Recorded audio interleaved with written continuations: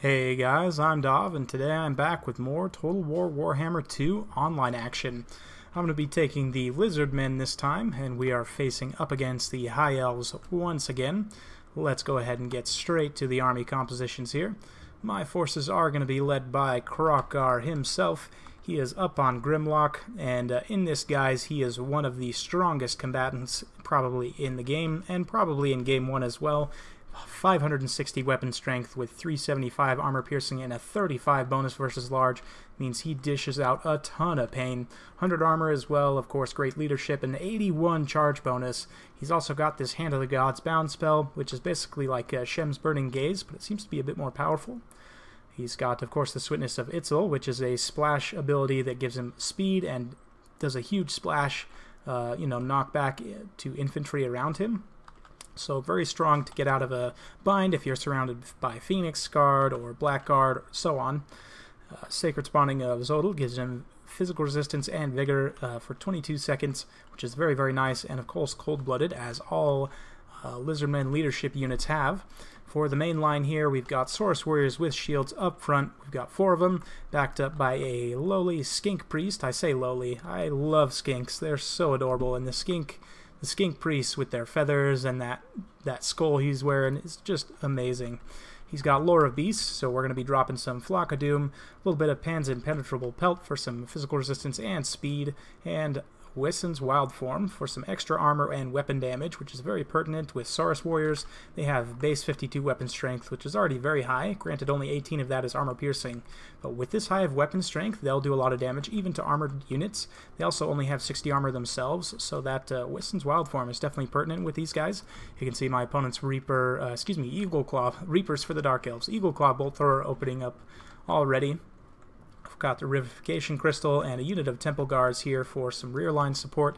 Pushing up as well through each set of woods here, we've got some Skinks backed up by Cold One Spear Riders. Skinks are a very nice mobile unit. We've got the Skink cohort with the Poison Javelins here.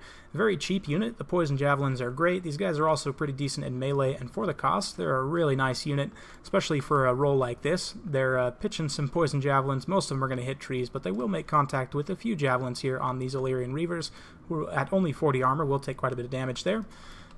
We've got a mirror on this flank over here with some Skink cohorts with Javelins and a Cold One Spear Rider. So just pushing up the main force here, going to be fighting my opponent straight up the pocket. He's got a front line of White Lions of Trace, ranked up to double gold chevron, rank 8, which is very interesting. He's got Tyrion here on foot, actually, which is also pretty interesting. Typically, you'll see him on a horse, but in this, guys, he still has 125 armor, excellent melee stats. His main drawback is that he only has 190 armor piercing. He has 470 total weapon strength, but only 190 armor piercing is pretty subpar, to be honest, and really makes him not super competitive when compared to other, melee specialist lords. To back him up, he's got 3 units of archers, 1 spearman here to hold the rear.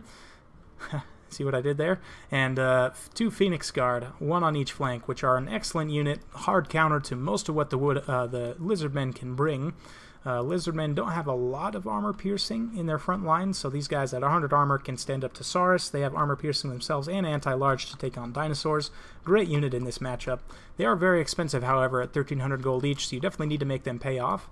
And yeah, my opponent smelling the ruse over here, being charged by some Cold One Spear Riders is pretty obvious, I guess, but he's going to pull away these Illyrian Reavers, try and get out of this situation. However, we are going to catch a few of the unit models here, especially for this one that's being poisoned, and that we'll be able to catch a few and spear them down with these Cold Ones. Beautiful looking units on both sides. Man, just all the units. I'm going to be gushing about these guys for weeks because they all look amazing, just amazing. But in the main line here, as we advance, my opponent dropping a really nice net of Ammontok, so I'm going to scurry these forces away, of course, and unfortunately I don't bring back all my guys. My intention was to just hold with my entire army, because the Saurus Warriors with shields won't take a ton of damage. They will take some damage from these archers, but not a ludicrous amount. So unfortunately, we did just go ahead and charge forward with this. I say unfortunately, it's going to be epic, but we did go ahead and just charge forward with these guys. Going to have Kroq-Gar cares not for the White Lions of Trace. He's going to immediately get onto this Light Wizard to keep her from casting any more nets, which is very good for me. We're pushing around this flank with these cold ones here, since my opponent didn't have anything to, you know, answer them with.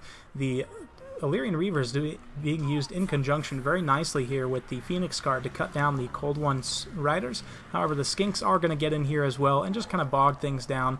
The Cold One riders did get routed off, unfortunately, but it looks like they're going to rally now, and we'll be able to bring them up and around here. I did get my telestration tools turned on, so I can actually use them now.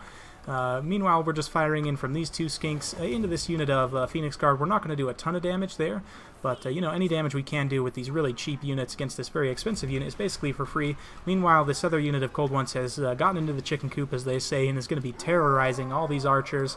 Very, very bad day for them. See those poison javelins just absolutely raining in on this unit of Phoenix Guard. He's not really sure where to go. The Bastillodon is in here crushing these White Lions, and although the Lizardmen may not have armor piercing on their frontline troops, they've definitely got armor piercing in terms of their dinosaurs, which can definitely be used to help supplement that. You can see Shem's Burning Gaze going off, not making any solid contact, but the Saurus fighting up against White Lions is a pretty even trade, honestly. White Lions will definitely win that straight up, but we are going to be dropping a nice Flock of Doom here with the Skink Chief, so tearing away some of the hit points of these very high value units, help my guys trade a bit more effectively there. Meanwhile, Kroq-Gar is taking quite a bit of damage from these archers, and is taking a surprising amount of damage from Tyrion as well. However, he's just such a beast, and I've got the Revivification Crystal, I've got Cold-Blooded from the Skink Priest and from Kroq-Gar himself to be able to heal him, so I can do this, just go ahead and pull him away from combat. He's got pretty high speed, so none of these guys can catch him. We'll go ahead and just drop the Cold-Blooded on him, heal him back up to full strength. Just pulling away this unit of Skink cohorts that's still got a few javelins. It's going to be pitching them into the side of this Phoenix Guard here, who's still just bogged down in these Skinks. And although Skinks are a low tier unit, Phoenix Guard don't kill other units very fast, so if you can bog them down like this, they'll be very cost ineffective. Meanwhile, this other unit of Cold One Spear Riders just continuing to terrorize these archers in the back line, and just really not allowing them to fire and get the work done they need to. These Skinks are chasing off this unit of White Lions here, but the main pocket is somewhat collapsed here. I did lose the infantry battle, but totally forgot about these Temple Guards. We're going to activate them now that this end phase of the battle is going to be approaching. I finally remembered that I actually had them. They would have been useful, but at the same time, holding them in reserve like this may not have been bad, because now that all these units are super tattered, there's really nothing that can stand up to them. So, I mean, even Kroq-Gar is down fairly low. The Revivification Crystal unfortunately took a bit of damage there and almost got routed off, but we are healing it with the Cold-Blooded. But yeah, one unit of archers that's still attempting to fire, getting charged on by the Cold One Spear Riders. Over here, the Illyrian Reavers came back from routing, but still just getting bogged down on these dang Skinks. They are a menace, to be sure, and they're so cute. Just look at the little reptile faces. Oh my goodness, can't stand it.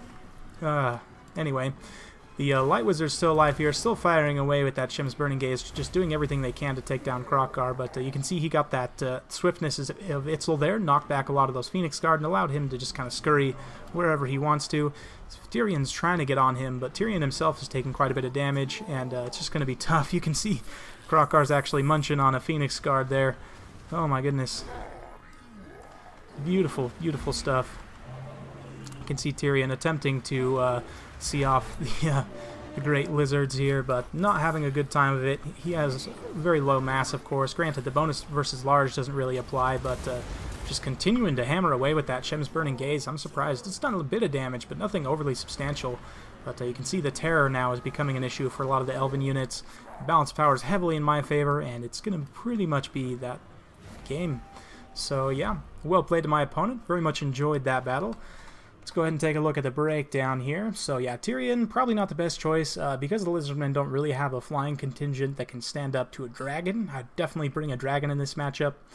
Kroq-Gar is a major menace to a dragon, so you have to be careful coming down onto the ground. It's tough. I don't think the High Elves really have a good answer here in terms of their Lord solution. The Skink Priest really didn't get touched, just continuing to drop those Flock of Dooms, which is very nice. Both these units of Phoenix Guard getting a chevron and performing very well, 132, 53 kills, respectively. One of those was this Cold One Spear Rider. The other Cold One Spear Rider got 115 kills and a chevron. That's the one that got into those archers and just completely shut them down. You can see very few kills across the board on these guys. Illyrian Reavers got some decent kills, but those were mostly on Skinks. And the skinks themselves didn't do a lot, but again, they're mostly just to pressure the flanks and to be kind of a meat shield. Temple Guards didn't get activated to the end of the fight there, but did end up racking up 21 kills. You know, if they had been soaked into that fight, it would have gone even more in my favor. But the Saurus performing admirably across the line, this one getting 53 kills and a chevrons. Very nice. So, yeah, for the White Lions, I'm not sure how much they cost with this double gold chevron. I'd have to check, but I don't think this is super cost-effective for them. Even at 800, they are cost-effective, but they're not wildly cost-effective. The Eagle Claw Bolt Thrower as well, I think it's just going to struggle to be cost-effective. It's a nice unit, has good utility, but it's just tough. You know, artillery is just a tough game, and really in this game, I think probably the Laser Lizard, the Solar Engine Bastiladon, and the Skaven artillery are pretty much the only artillery pieces that are worth it. I'm not really sold on the Reaper or the Eagle Claw Bolt Thrower. I think there's just better options for these guys. But yeah, hope you guys enjoyed watching that. If you like this kind of content, like and subscribe. I'm keeping it coming with more Total War Warhammer 2 every single day. So stay tuned for more, and we will see you next time.